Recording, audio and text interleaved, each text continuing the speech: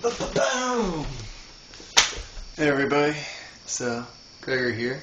I finally figured out how to upload big files from my phone to YouTube, so I'm going to be making some videos. I feel like I got a lot to teach. I've been saying lately that it's a weird little angle. I have my phone hooked up to my tripod. It's sort of cool. That I'm trying to be a builder lately, and I'm doing somewhat good at it. I think I'm doing pretty good, but really I'm a teacher, and so I'm going to be a teacher right now. And things keep coming to me in terms of realizations where it's my friend / roommate's birthday tonight. Rossi happened to be on the 26th, this infamous day that we were all putting some intention to. Not all of us, some of us, putting some focus into. I wasn't putting focus, I was aware. And I feel like it's more tied in with the new moon. That's about 8 hours away from us right now. And there's the Obama date tomorrow. So again, there's this time cycle playing out with realizations internally and externally. And so my contribution to these realizations is some real physics. I consider it to be real physics. There's a lot of bunk physics out there. And so we're gonna start with some groundwork. And being I can't go out with Rossi for his birthday, even though nope, it's still raining. I have my road bike. I haven't had a license for like 6 years. It's a good reason why. Several good reasons why. The universe doesn't want me to have one. The universe doesn't want me going out and socializing all the time. Wants me to be doing things like this. There's reasons I've been making these sacrifices. And I need to teach. So I'm going to teach right now. And it makes me happy to teach. And it makes me also happy to learn from you. And we get the whole vice versa student-teach relationship going on back and forth. And so we'll talk with some really brief dimensional theory. Alright? Utilizing Vortex mathematics. And so we got to Vortex mathematics. And so I'll break this down really quickly. Those who need a relapse. Vortex mathematics, we're looking at cyclical aspects of mathematics. So the circle in sacred geometry is feminine, while the line is masculine. And so we're not throwing out the line in traditional mathematics, because when you combine the line with the circle, you get a magnificent spiral, which is the child, or the manifestation, the illusion of the two. And so linear mathematics is masculine, and it's based on quantitative information. Cyclical mathematics is qualitative, is based on, or is feminine, is based on qualitative mathematics. Ideally, you want to use both. And so, in Vortex mathematics, one aspect is you're seeing a perspective from the center. And that perspective, in the simplest sense, has 9 different perspectives. You really get more perspectives than just a 9. The 9 is just this base foundation in which patterns love to fractalize out on the basis of 3, the Holy Trinity. And so, if you take any number in traditional linear mathematics, you can break it down into a single digit. And so, an example, or we were counting on a circle, 7, 8, 10, 11, 12, 13, and so on. So the number 29, for example, is one I like to use. 2 plus 9 is 11. 1 plus 1 is 2. So 29 is a quantum number, or the number representing Vortex mathematics or cyclical mathematics. I like the number quantum. The quantum number is 2. So it's 29 has the quantitative aspect is 29, the qualitative aspect is 2. And so a common pattern in the mathematics is a doubling sequence. 1, 2, 4, 8, 7, 5. And so we get to 8, 16, and 1, 6 is 7, 32, 3 and 2 is 5, 64, 6 and 4 is 10, is 1, 128, 2, 256, 4, and so on.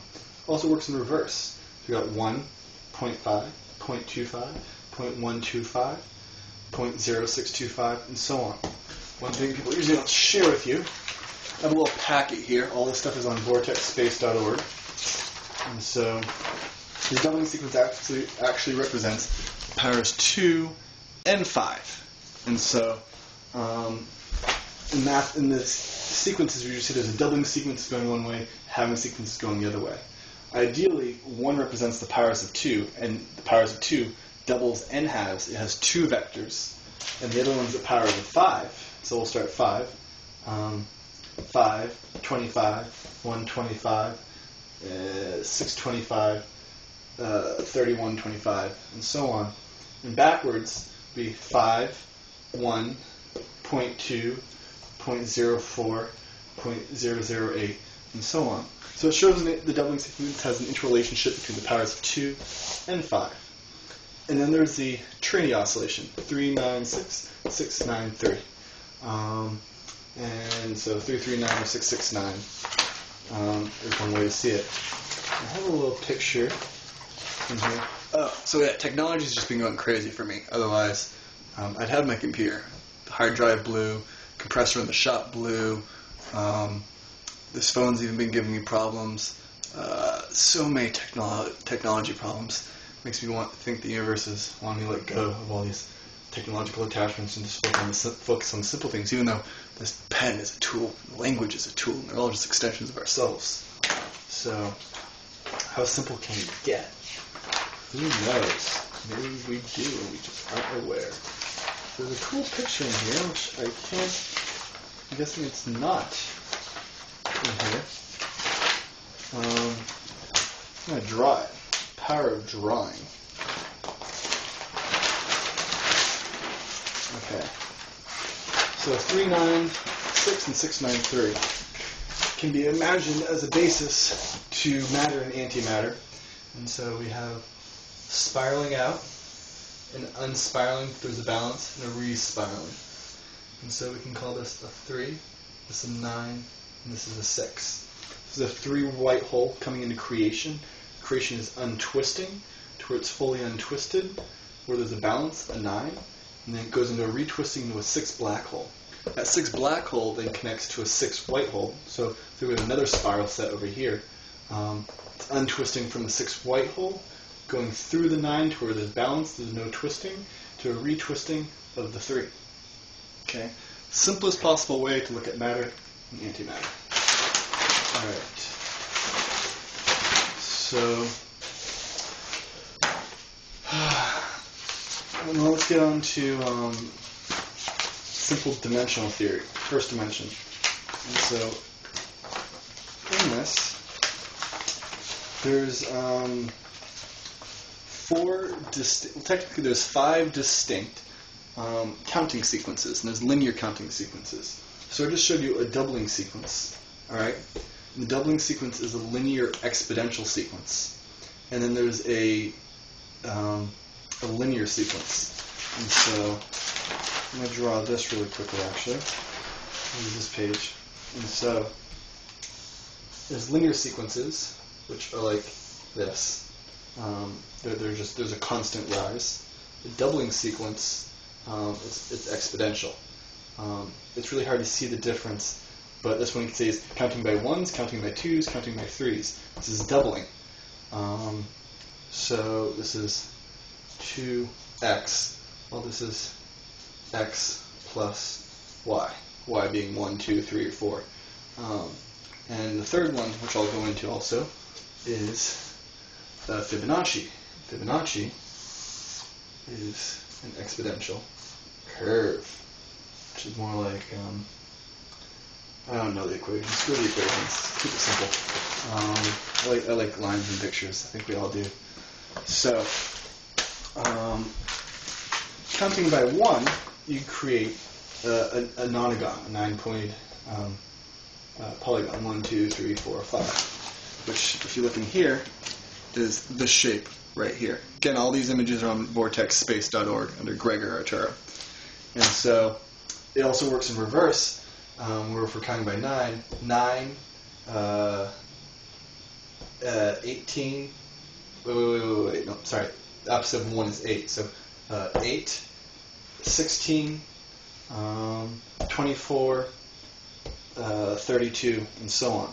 So the nonagon represents counting by 8 and 1. If you notice, the 8 and the 1 add up to the 9. Next one we'll do is 2 and 7. And 2 and 7 is 2 2, 4, 6, 8, 10, 12. The opposite would be 7, 14, 21, 28. 2 and 8 is 10, which is 1. I recommend you guys just doing these all yourselves. And counting by 4 and 5. 4, 8, 12, 16, 5, 10, 15, 20. So you have these 3 different stars. A unique one is the Trinity. Counting by 9 doesn't create a star because a 9 is always a 9. 9, 18, 27, 36. So technically the 5th star is just a dot. Or you can say it's a line through the chord because there's a hin 4.5 between the 4 and the 5. So you have a God axis in the center. But the unique one is the Trinity, which is counting by 3s and 6s. And so 3, 6, 9, 12, 15, 6, 12, 18, 24, 30, and so on. And so it creates your 3 triangles. And so it's your 3 family groups. 2, 5, 8, and 1, 4, 7. It's your 3 trinity of energies, which being 3 fundamental energies of reality is torque, 9. Really, you can flip-flop them, but we'll just say there's torque, which is a balance. It's a circle. There's an outward spiral, centrifugal force, yang energy, masculine, expansion, explosive, cooling. Then there's the implosion, feminine energy, yin, centripetal force. And so centripetal force pulls compression in, sends expansion out. Centrifugal force sends compression out, pulls expansion in. While a torque is a balancing of those forces, and it's just a circle, it's pure rotation. All physics can be explained in those 3 forces. And so, let's talk about these linear sequences so we can move up to the next dimension. And so, we'll start with the simplest one of them all. The 1, 2, 3, 4, 5, 6, 7, 8, 9. Okay, here's your linear sequence as a line. It can also be a circle, like we were looking before. So actually, let's go back to this. The circle, okay. We got 1, 2, 3, 4, 5, 6, 7, 8, 9. Alright? It's a linear sequence, and how does this linear sequence flow? How does the energy flow in it? Okay? Well, it moves like a longitudinal wave. This is a scalar wave. The linear sequences represent scalar waves. Tesla start to work on scalar waves. And so a scalar wave, the simplest way to understand is also how sound moves. It's a pressure wave. And so if we had a slinky, I wish I really need a slinky because I use this example all the time. I just need to carry one with me.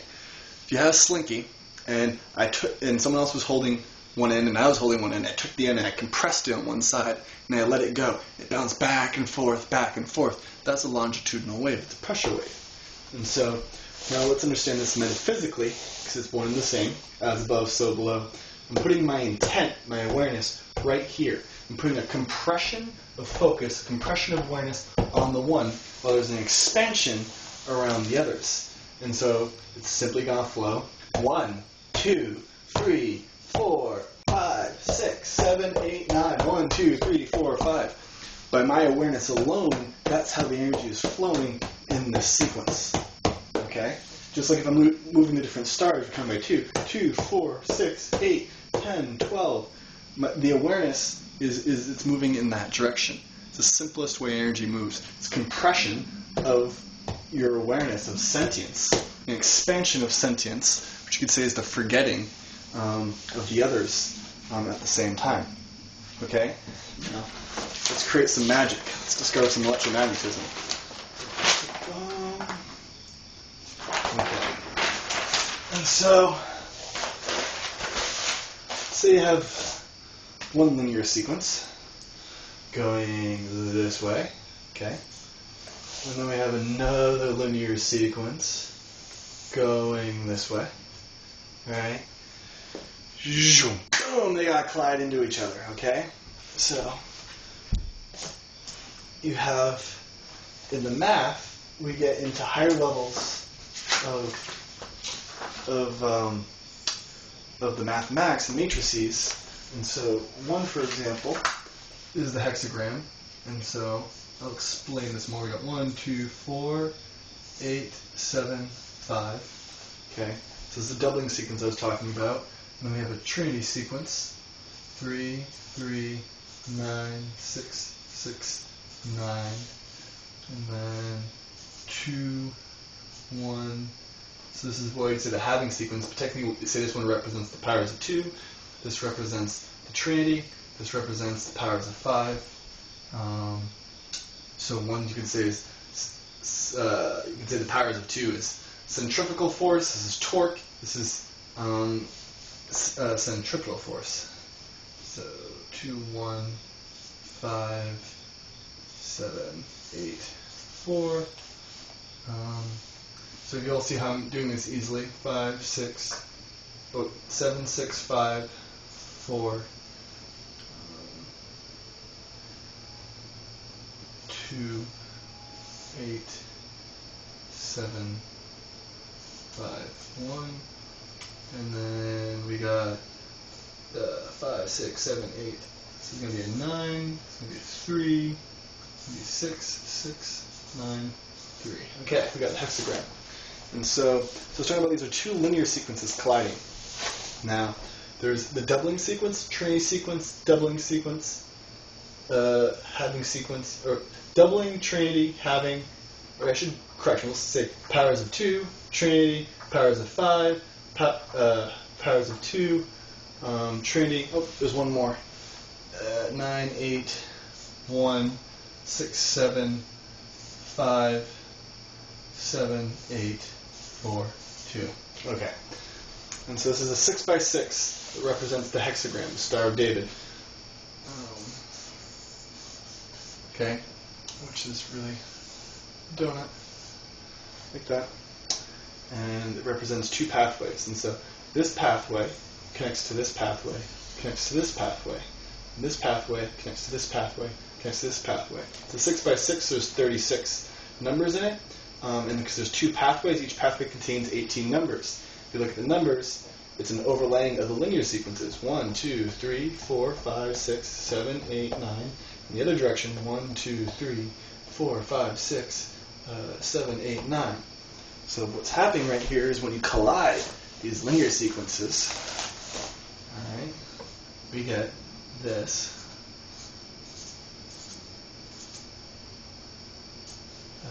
Sequence.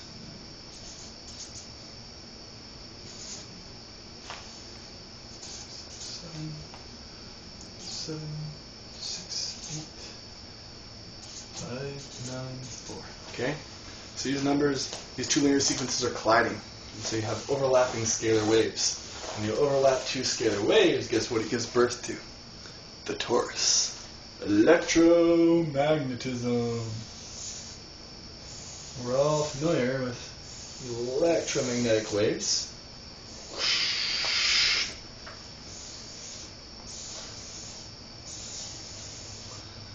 Alright, so the torus. And the torus is where we call the electromagnetic spectrum. Electromagnetic spectrum is second-dimensional energy. Scalar energy is first-dimensional energy. And so when you overlap two magnetic fields, they cancel out, but convert back to first-dimensional scalar energy. Physics would just say the magnetic fields can't cancel out. However, they contradict themselves. All energy cannot be created nor destroyed. It has to go somewhere. If two cars collide into each other, the energy goes somewhere. It just doesn't boom, they just negate themselves. No, it goes into the steel frame and distributes itself throughout the whole body. And so there is a conversion process, a transmutation between electromagnetic energy and scalar energy. And so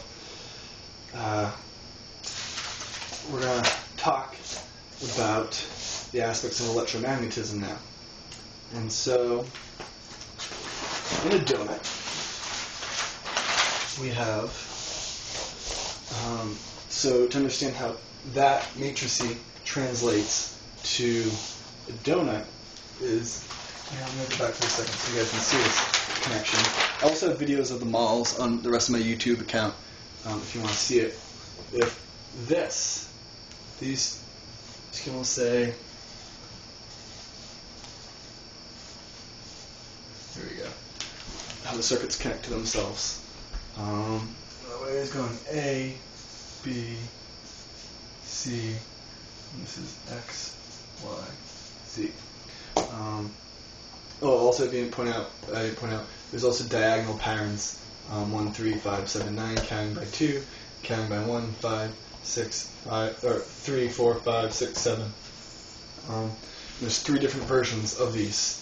If you take 3 different hexagrams and overlap them, you can create this beautiful thing, a triad. We're going to explain electromagnetism and how you create a magnetic field with triad. Alright, and so if you take that matrices and you stick them on this piece of paper, okay, and there's 6 pathways. So imagine 3 black and 3 white on this. I can then turn it and connect it to itself this way. I can take that piece of paper and connect it this way. So you can create a linear form of geometry, all right, or you can connect it yourself to make a tubular form of geometry.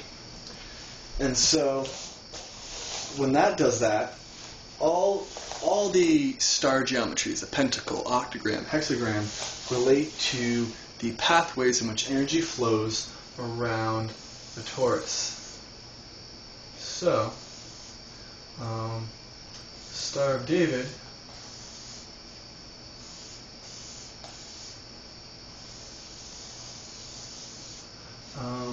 are pathways that move around this torus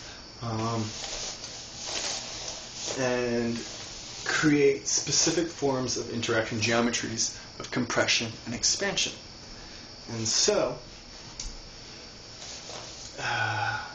where do we begin? Well, let's look at the side of the torus, okay?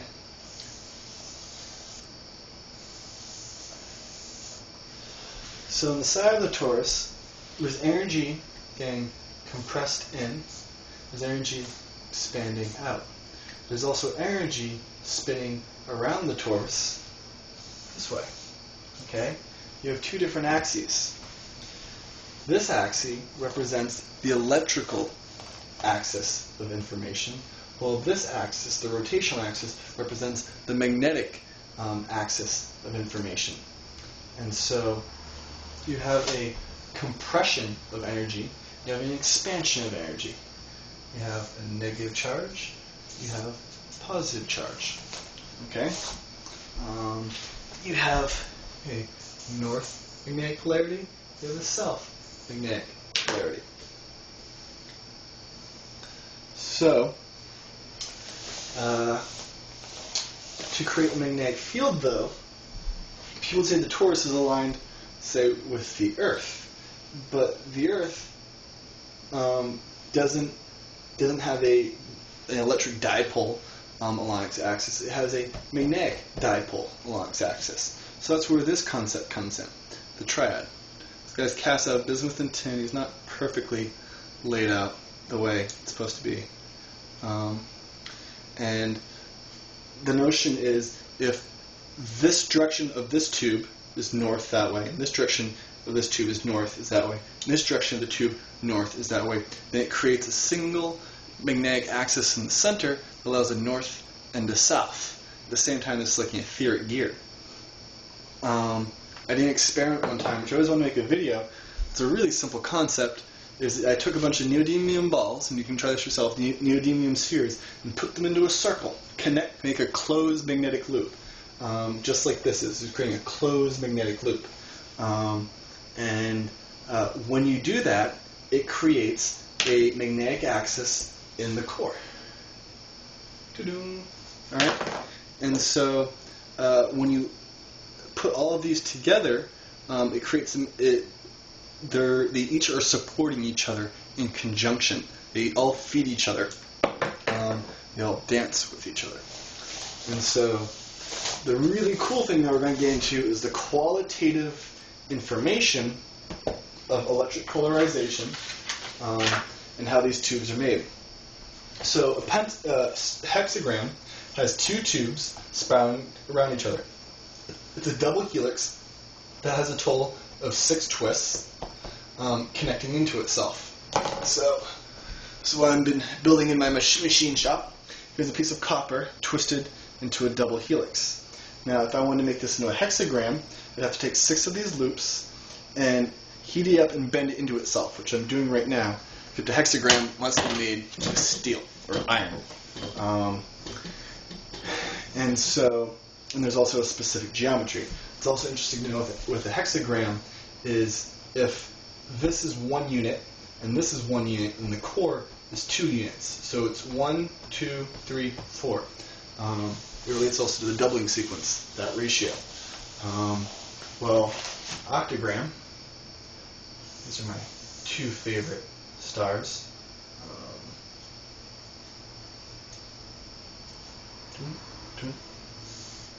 I have a lot of nice profile and stuff about the octagram. Okay, the ratio from here to here, from here to here, is the golden ratio. So this is a 2 to 1 ratio, and this is it's a square of the golden ratio. So this is square the golden ratio to 1, which is also 2.618. And so the pentacle